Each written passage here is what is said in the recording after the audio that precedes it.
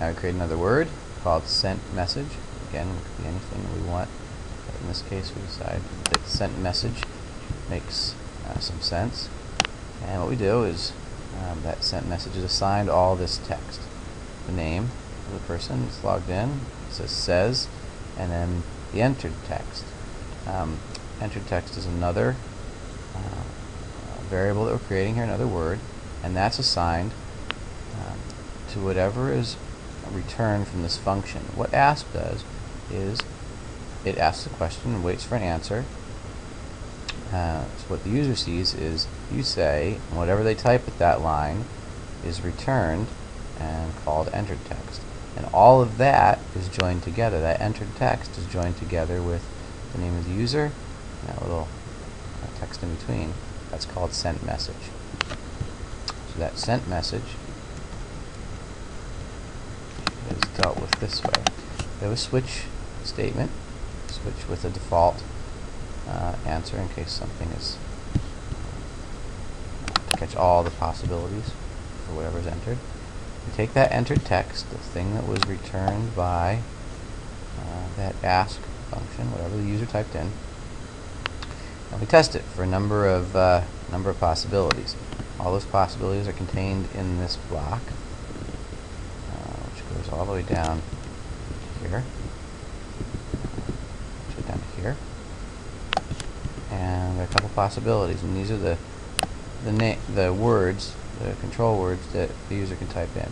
If they type quit, the forever loop is broken out of. If they type clear, what happens is not anybody can do this, only the user or only the administrator can do this. So there's a little if else function. If now the request password function is executed. If the answer to that is secret and password, then you write to the web server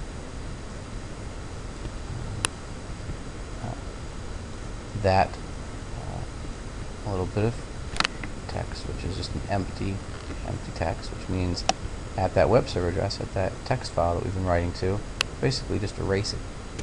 Otherwise, else, you alert the user if this request password was not equal to secret and password, that's our username and password,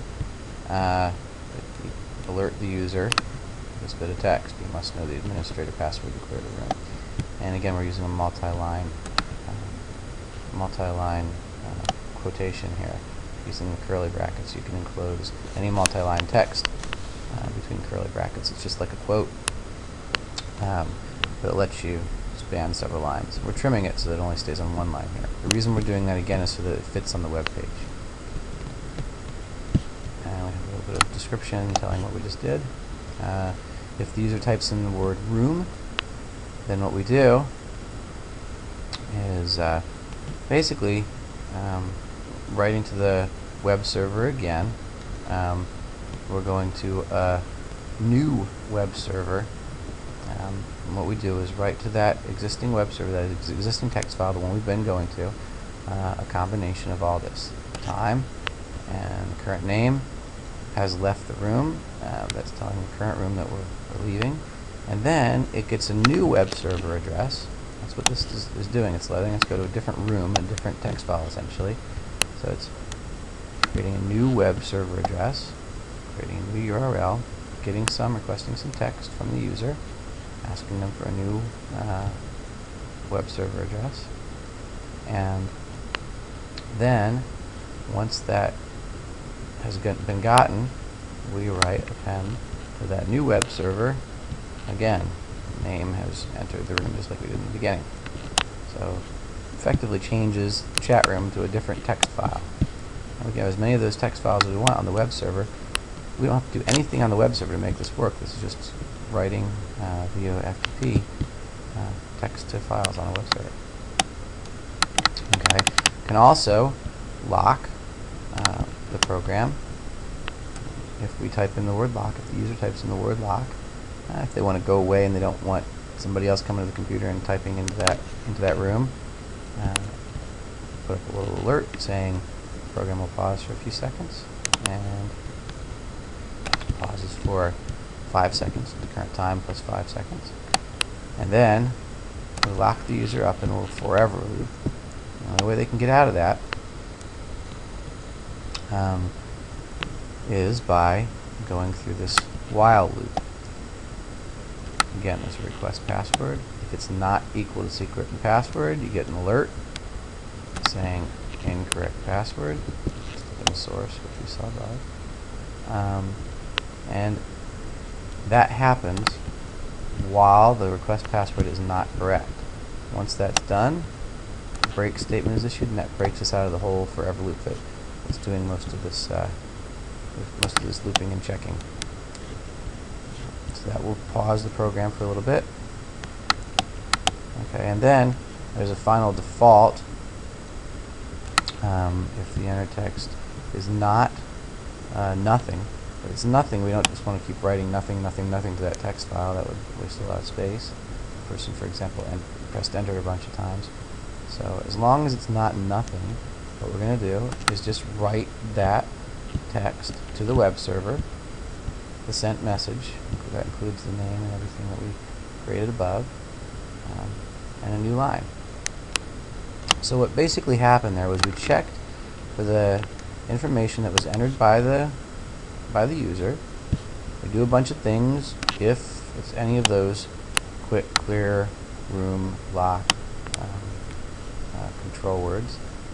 And if it's not one of those control words, and if it's not empty, we just write that text with the user's name to the username and the current time to that text file. And that's how this chat room works. Every time someone else logs in, they read that text file and they see what's been typed there. And so the only way to break out of this, what keeps happening, is every time someone enters some text, it goes to that whole loop again. So once something's been entered, it reads the web server, it clears the screen, it types this header, it reads the current chat, it prints the current chat, and then it waits for the user to type something in, goes to that whole checking thing again. If the word quit is typed, it breaks out of this. If not, it goes through the loop again and again and again, checking for what the user has typed. Once that quit control word is typed in, we break out of the for loop, print the word goodbye, and then we write to the web server that the name has closed the chat. Wait a second, and then disappear. That's the end of the program. It's important to see here that you can download this program at, again, at the beginning of this tutorial. All of our examples are in this little file. It's musiclessons.rebel_tutorial_examples.zip. And that has all of our examples that we're working with.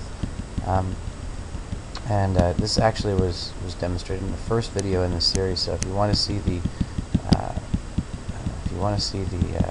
program run in the video, you can see it there a little bit to get an idea how this works. But all these programs, you can actually just run. They're as executables, they're as Rebel files, and the full XPacker X XML file is included to show you how you can compile it yourself or wrap it up as an executable. This program is just a really pretty common format where you have a loop, a forever loop, going to continually do the actions in the program over and over again. A typical kind of format for a computer program, and it uses a switch statement to respond to user input. That's really a pretty classic structure, especially for command line type programs, programs that don't have a GUI.